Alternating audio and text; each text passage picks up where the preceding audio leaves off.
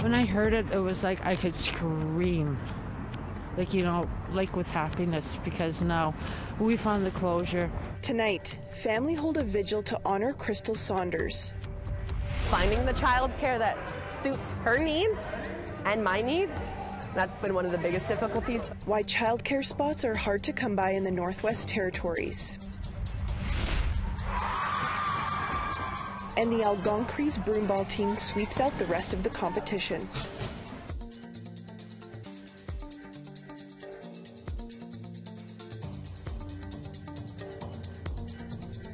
Good evening and welcome to APTN National News. I'm Savannah Kelly. Dozens gathered at a vigil to honor a Métis woman whose body was found in rural Manitoba 17 years ago. Her family says they now have closure this week after RCMP announced a man has been charged with her death, but says that the announcement also reopens old wounds. Tamara Pimentel has more. It's been nearly 17 years since the death of 24-year-old Crystal Saunders. At the Mama-Wichita Center in Winnipeg, many gathered around a sacred fire with the sounds of Métis fiddling to honor her and offer supports to her family.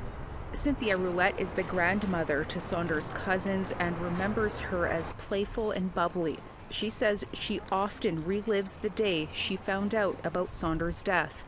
I said, oh my God. Like, this isn't happening. It can't be happening. Like, the little girl that I saw in the coffin wasn't the Crystal that I knew. And I'm sorry I ever went up to the coffin, because that isn't what I wanted to remember her as. In April 2007, Saunders was last seen by a Winnipeg police officer getting into a vehicle on Sargent and Sherbrooke Street in Winnipeg's West End. RCMP found her body the next morning in a ditch near St. Ambrose. DNA was found on Crystal's remains, and due to advancements in technology, that DNA linked to Kevin Q. Last week, Q was charged with second-degree murder for Saunders' death. The news her family waited almost 2 decades to hear. When I heard it, it was like I could scream. Like, you know, like with happiness, because now we found the closure. The family has the closure. I mean, we were one of the lucky families that got the body and got to bury it. But we never ever thought that we would get or ever find out who the killer was. But now that has come true too, which is wonderful for the family. Far too often, the Mama-Wichita Center has been holding these vigils. The city has been called the epicenter for missing and murdered Indigenous women and girls in Canada. Kat Patenaude with Manitoba Métis Federation says identifying a woman's nation is crucial to offer supports to families. Previously, Crystal Saunders has been identified as a member of the Saugeen First Nation. It wasn't until RCMP announced Q's arrest when the community learned she was actually Métis from Winnipeg. And it's not enough to say somebody's Indigenous. It's great, because then we at least know that she's, you know, somewhere within our extended, you know, kinship network. But we need to know, because then we need to be able to just not just rally behind the family, but rally behind the community and the communities that are affected by it. So it is a broader issue and a broader matter, and it needs to be addressed. It has to be distinctions based. It has to be that way, so that we can provide the culturally appropriate supports that they need. While the RCMP's work on Saunders' case brings hope to those families that don't have closure, Patenaude says the news reopens old wounds. I mean, it's resolution to an intensive amount of work by the RCMP, which we thank them for, but it's the beginning of a lot more conversation and a lot more healing. Tamara Pimentel, APTN National News, Winnipeg. Soon after he was elected last October, Manitoba Premier Wab Kinew promised to have a Winnipeg landfill searched. It's believed to contain the remains of 2 First Nations women, victims of an alleged serial killer. Kinew wants a search to start this year, but Manitoba needs federal help, which has been promised by Ottawa last September before Kinew was elected. Today, Indigenous Services Minister Patty Hajdu was asked whether a deal with Manitoba had been completed. She answered that Crown Indigenous Relations Minister Gary Ananda Sangari is the one responsible. Listen, this is something my colleague Minister N.W.T is largely in charge of, but I did meet with Premier Canoe just about 2 weeks ago. It's still a priority for them, and we've reassured Manitoba that we'll work closely with them as they decide how to take those next steps. The Manitoba chief have a report about the actual search. Should that report be made public? Listen, you'll have to ask Minister N.W.T about the mechanisms, but what I would just say is that this will be a complex piece of work, as many reports have indicated, and yet the suffering of the families is paramount for, I think, all of the elected leaders that are working on the issue. Okay, thank you very much. Today is the day the jury for the inquest into stabbings on the James Smith Cree Nation and in the nearby village of Weldon will be giving their recommendations. The media, family members, and those affected by the tragedy were recalled early to hear what the jury decided. Right now, jury members are getting ready to share their recommendations inside the auditorium of the Carey Vicar Centre in Melfort, Saskatchewan. As this is not a trial, the jury will not assign blame. Instead, they will make recommendations to prevent similar deaths from happening in the future. We don't know exactly what those recommendations are just yet. We do know that they received their instructions from Coroner Blaine Bevan yesterday morning, and despite having the rest of the weekend to deliberate, they took just a day and a half to decide on recommendations. Reporter Rachel May is currently observing the inquest. She will have more details tomorrow. An Edmonton man who pled guilty to manslaughter was sentenced today. Elliot McLeod received 7 years in prison in the stabbing death of 33-year-old Sherry Gauthier. In 2020, McLeod began talking to Gauthier, and the two walked towards a downtown mall near midnight. Once in the parking garage, McLeod stabbed the 33-year-old Cree mother of 5 3 times. She managed to walk far enough to ask for help, but died shortly after in the hospital.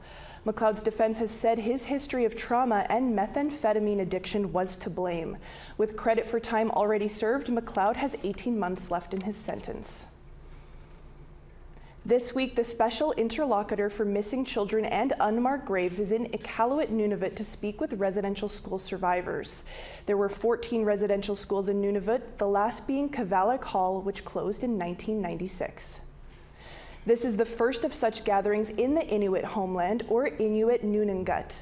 Special interlocutor Kimberly Murray is gathering recommendations from survivors to protect the graves of children buried on residential school grounds and to develop ways for them to conduct searches. Another issue is the lack of records as to how many people were sent to schools or TB sanitariums in the south. Navalik Tulanganak, of Cambridge Bay went to Stringer Hall, the Inuvik residential school. You know, it's really important that this work is done, and I'm really honored that I'm still alive to see the work is beginning and to continue doing it all the way until it's all resolved. And my parents and grandparents, they're not alive.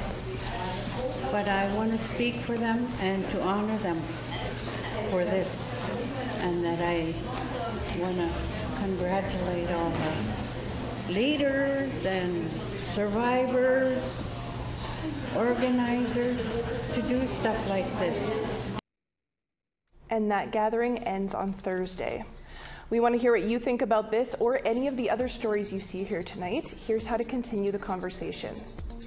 If you have a story you want to share, send us an email to news@aptn.ca. To read and watch our stories, visit our website at aptnnews.ca. You can find us online on your favorite social media sites, including TikTok, YouTube, LinkedIn, and X. Follow APTN News to join the conversation and see our latest stories. We need to step aside for a short break, but still ahead, investing in Indigenous youth mental health in Manitoba. Plus, we speak with early childhood educators in the Northwest Territories about the barriers they face in their field. We've been viewed as babysitters a lot, so this is not what we do. We play a crucial role for child's growth and development, and we just need better circumstances around us to be able to work.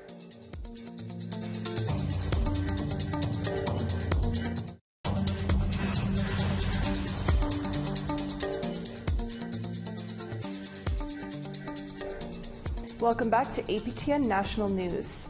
First Nations in Ontario want the Ford government to put a one-year moratorium on mining claims. The Chiefs of Ontario say the number of claims staked on their territories has gone up 30% in the past year, and it's too much to deal with. With more on this story is CTV's Sergio Arangio.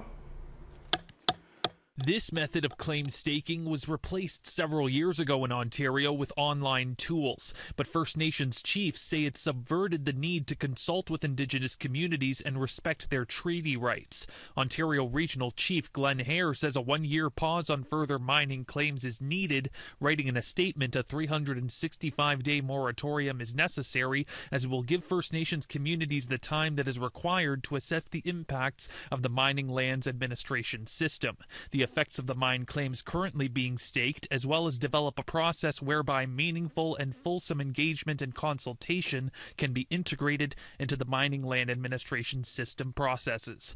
But a Timmins Area Prospector Association says people rely on claim staking to make a living. People will stake a lot of claims because it's not very expensive, and they may not do anything with them, but they can hold them for 2 years, and maybe if they can vend them to somebody or get somebody interested, they might make some money. But I would say a good 80% of those claims are going to drop within 2 years.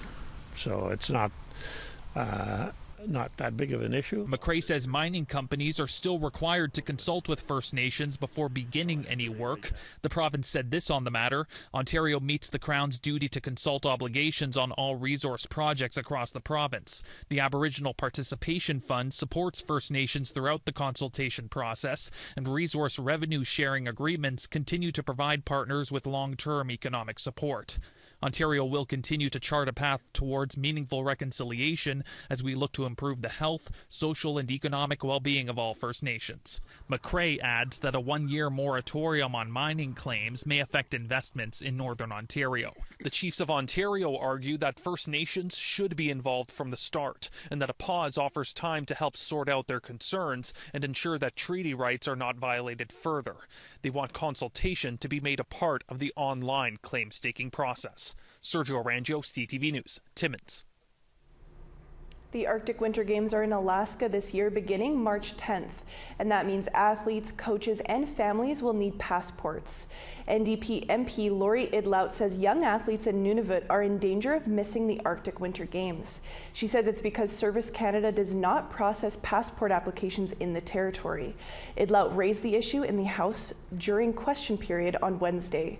Here's the exchange between Idlout and Prime Minister Justin Trudeau. The honourable member from Nunavut.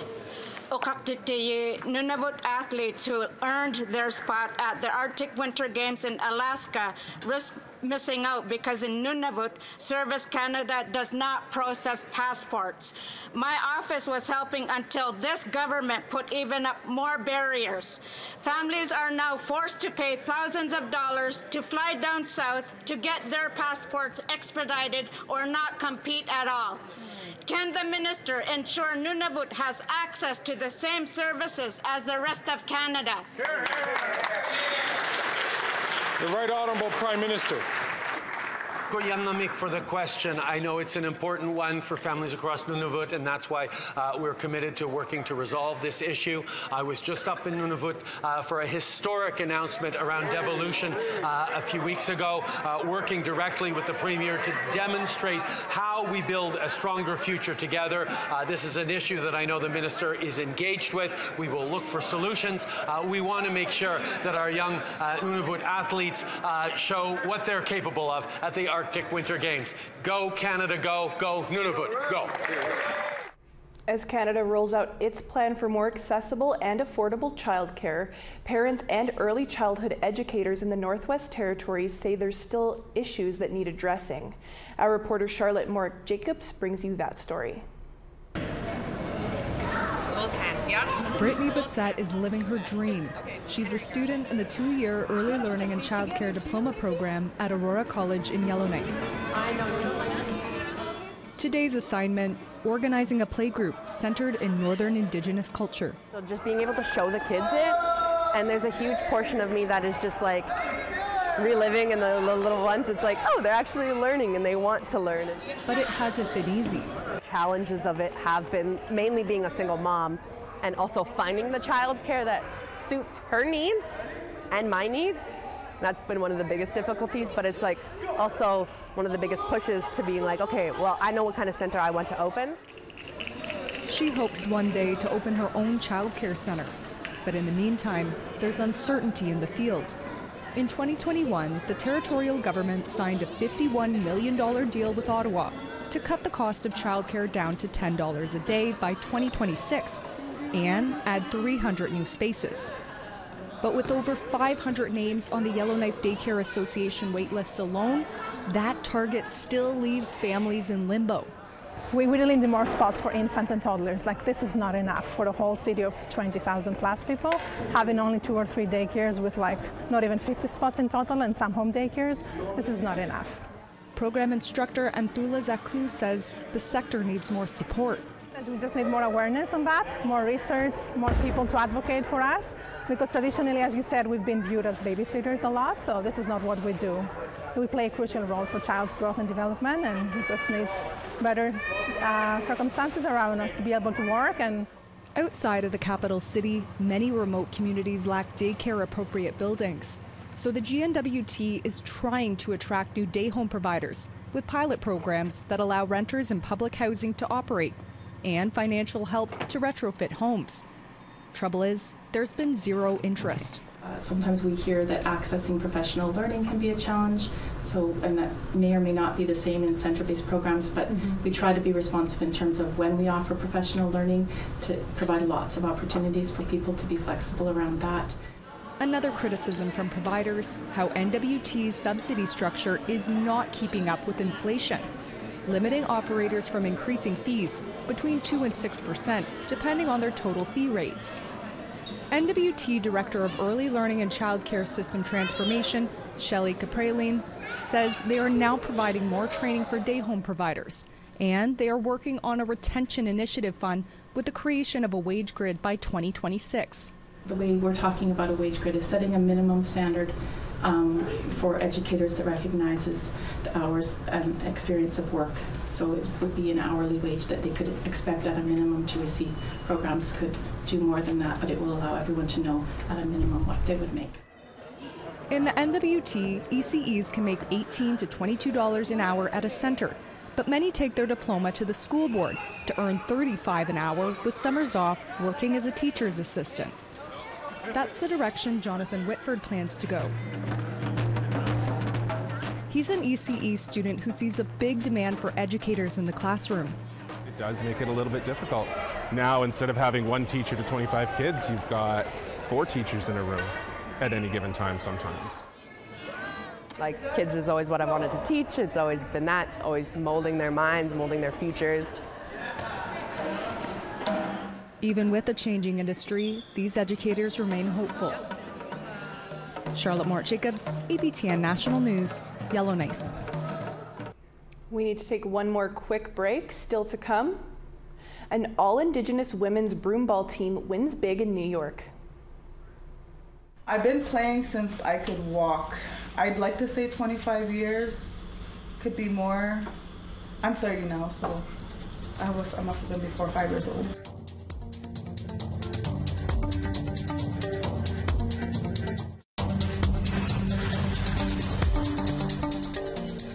Welcome back. Time now for our photo of the day.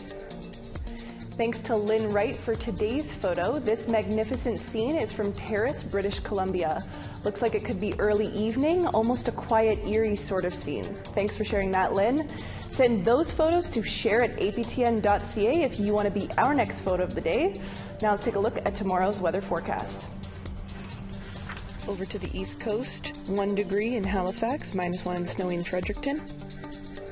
Nain, sunshine, -21, Happy Valley Goose Bay, -19. Saint-Gilles, 0 degrees there, Montreal, -1 and snowy. Ottawa, snowy, +4 there, Sault Ste. Marie, +4 and rain. Kapuskasing, snowy and -4, Sioux Lookout, -2. Puckatawagan, -1 there, The Paw, 0 degrees and rainy. Dauphin, rainy and +1, Brandon, sunshine, +2. Swift Current, 13 degrees and sunshine there, North Battleford, +7. Stony Rapids, 3 degrees and sunny, Meadow Lake, +4. Sunshine and 6 degrees for Fort McMurray, high level, +2. Edmonton and Red Deer, sunshine and +7. Kamloops, rainy and 12 degrees, Campbell River, rainy and 9 degrees.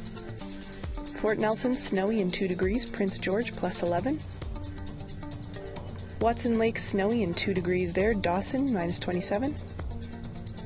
Wrigley, snowy and -18, Fort Liard, flurries and -10. Paulatuck, sunshine, -25 there, Inuvik, -27. Baker Lake, -14, Cambridge Bay, snowy and -23. Arctic Bay, -26 and sunshine there, Clyde River, -21.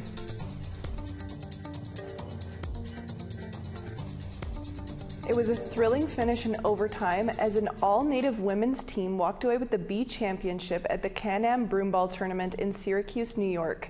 The players came from 3 First Nations in Quebec. Annette Francis spoke with the team captain about the win and what it means. Broomball is a huge part of Lorraine Nottoway's life. I've been playing since I could walk. I'd like to say 25 years, could be more. I'm 30 now, so I must have been before 5 years old. And she continues to play near her home in Gatineau, Quebec. I'm actually in the league in Chesterville. It's competitive broomball, and I also run practices at the Slush Puppy Arena with our students from Barrier Lake. So when she heard about the Can-Am tournament, she jumped on board. It was a chance to compete at a higher caliber. She put a team together of women from 2 Cree communities and her own Algonquin community of Rapid Lake, and the Algonquins were born. I got like a line from each community, you know, like with Swampy, there was 5 players there. With Skagnish, there's 3 players there. In Rapid Lake, there's like 5 players there. So the lines worked. There was chemistry on the ice in that way. That chemistry did work. Without even one practice together, they made it to the B championship game, winning 3-2 in overtime. We were down 2 points, and then we caught up and took it to overtime. And who scored was my cousin Tanya Nottoway. Nottoway says it was a great feeling to win. Their jerseys reflect the nations on the team. But there's more to them. They include a light blue and pink ribbon to spread awareness about Cree leukoencephalopathy, a genetic disease that affects the brain development of infants. It's fatal. One of our players actually lost her daughter to that disease like a few months ago. The Algonquins team plans to compete in the provincial broomball competition in April and the World Championships in France this fall. Annette Francis, APTN National News, Gatineau, Quebec. Congratulations on the win and best of luck at your next tournament, ladies. And that's all the time we have here tonight on APTN National News. For news anytime, head over to our website at aptnnews.ca. I'm Savannah Kelly. Marcy Miigwech, thank you for joining us. Have a great night.